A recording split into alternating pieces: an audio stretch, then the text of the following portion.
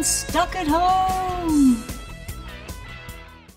Hey Stuckers! Welcome to today's challenge, which is called Coding Capers. because I'm all about the coding. And I'm all about the capers. Okay. So what is coding, Sal? I don't know, Kim. Well, I do, but I think you'll explain it really well. So coding is a set of instructions, usually that we give to a computer or a program, to tell it what it needs to do. And it's really simple because the computer or the robot will just do exactly what we say. So it's about writing a set of instructions that somebody or something can follow, and that's what we're going to explore today. There are lots of programs and apps out there that can teach you about coding, but a really good place to start that doesn't require screen time, Sal, is just by giving instructions for somebody to do a task or an activity on paper or just walking around. So that's what we're going to explore today. Okay, give me some instructions, Kim. Okay, here's your instructions, Sal. Face the camera. Okay, I'm going to give you instructions. I'm just going to get out of the way so you've got lots of room, okay? All right. Okay. So, Sal, turn left. What about the kids that are not sure about which is their right and their left, Kim? Okay. I've got a little idea. Just come back here. Okay. This one works well with a lot of kids that I've taught. So if you get your left and your right mixed up, just do this with your fingers, and the one that makes the capital L is your left hand. L for left. There it is. You'll never forget your left from your right again. Okay, you ready to try again then? I'm ready to try again. Okay, can I get you to go over that side of the table just a little bit? That's perfect. Okay. Right. Kim's really good at giving instructions. Bossing. Sal, turn left. Take 2 steps forward. 1, 2. Turn right. Turn right. Take 2 steps forward. Turn left. Great. Woohoo! I followed the instructions.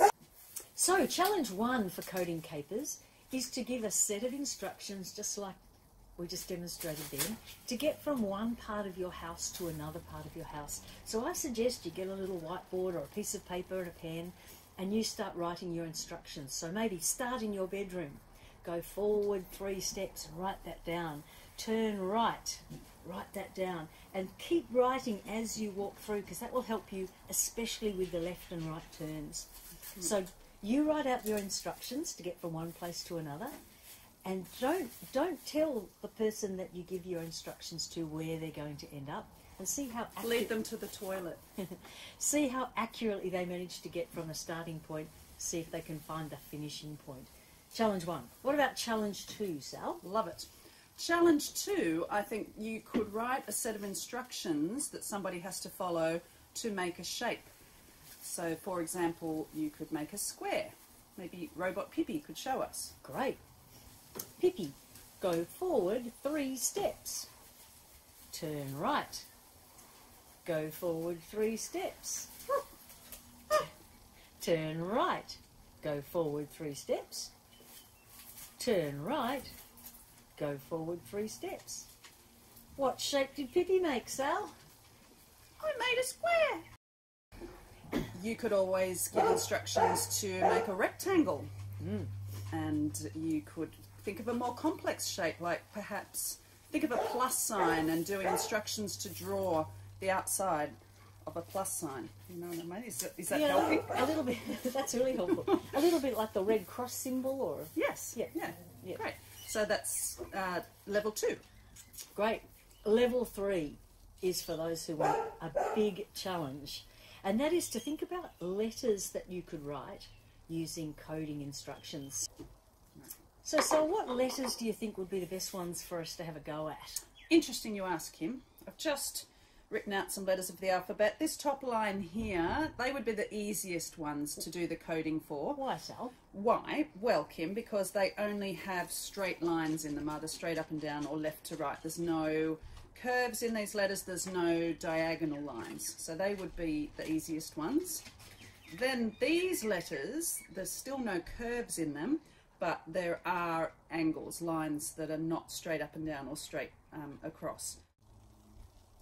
So here we are ready to give the code for our first letter. I'm going to make the letter H. I've got my little pig here. Oink, oink. Really handy to have a little animal or a car, something that it's really obvious which direction it's facing, because it's going to be our little robot. So I've written out my instructions for Piggy. I've got pen down, because it's important that we know when to put the pen down and when to pick the pen up. And then forwards, right turns, pen up, forwards, left turn. Let's try my code with Piggy and see how we go. Okay, Piggy, pen down and forward 10. And away we go. 1, 2, 3, 4, 5, 6, 7, 8, 9, 10. Might need to measure that out. Then we go right turn and right turn again. And it's pen up, so I'm not going to draw this time. Forward 5, we want to go halfway back. And left turn, Piggy. Now pen down and 5. Away we go, Piggy. 2, 3, 4, 5. Piggy's got a tail like Pippi. Does a bit. Are you sure that Pippi isn't a pig? And we're going to go left turn and forward 5. Away we go, Piggy. 1, 2, 3, 4, 5. Oh, it almost looks like an H. Pen up. Now we're going to go right turn and right turn. Still got my pen up, but forward 5. And now pen down. Oops, Piggy's trotters are rubbing us out. And forward 5. 2, 3, 4, 5. And congratulations, Piggy, you've made an H. Our code worked. That's what we needed to do. That is one smart pig. Pug the Pig. There's a book called Pug the Pig, isn't there, Sal? It's called Pig the Pug, Kim. Oh. It's a pug dog called Pig. Pug dog Not a called pig, called Pug. Okay, we're going to call our pig Pug. It's so cute. It is cute. Right. So what I would do is see if you can use those letters to actually write a little message to somebody. Get them to follow the instructions, the code, and see what we're trying to say. Now, look, if you're really good with angles, and maybe some of our older kids out there will know about turning 45 degrees and 90 degrees, you could maybe try some of those trickier letters that Sal was talking about before with the with the angled ones. oblique lines. Yes. Oblique. Oblique. That's a fancy word.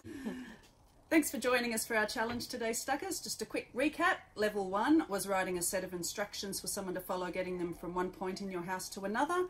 Level 2 was writing a set of instructions to draw a shape. And level 3 was writing a set of instructions for something, making letters. Great. Or a message. All right. So, Stuckers, we know that you're stuck at home, but your family is stuck with you. So try and follow instructions, even if they're bossy like Kim. Oh, stop it. See you later, Stuckers. See you, Stuckers. I am a robot. You need to walk me. You need to feed me. Then you need to walk me again. Then you need to feed me. And you need to pet me all day long. See you later, Stuckers. Don't ask me, ask Pippi. I made a square. I don't know what your face looks like when you do Pippi impersonation. What does it look like? I made a square. Pippi, what does your face do when you're giving instructions?